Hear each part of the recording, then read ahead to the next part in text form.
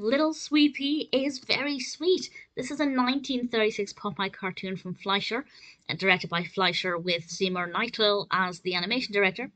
And of course we have Jack Mercer as Popeye and May Questel as Olive Oil. We also have Gus Wickie voicing various animals. And there are animals in this one because it takes place at the zoo. Popeye is looking after Swee'Pea and he decides to take the baby along to the zoo.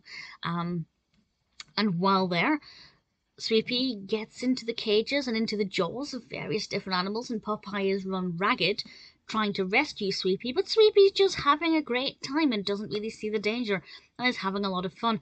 And there are some really brilliant animals in this. The animation quality is pretty fabulous, particularly the cheetah. I loved the design of the cheetah. I thought the level of detail was brilliant.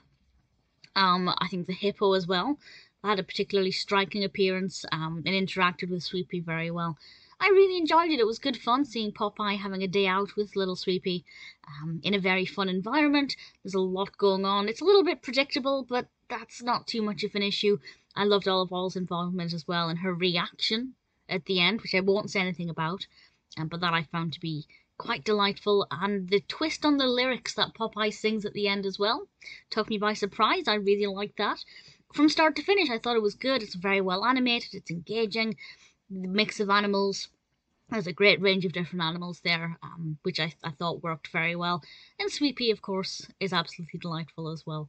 Little Swee'Pea, if you're a Popeye fan, is definitely worth watching.